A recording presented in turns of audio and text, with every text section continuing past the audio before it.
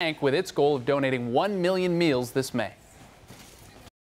Some of those kids that we're feeding could be some of their kids' friends in school, or really all across Charlotte. So if we can make our area better and the kids happier and healthier, it's cool to be able to help and give back.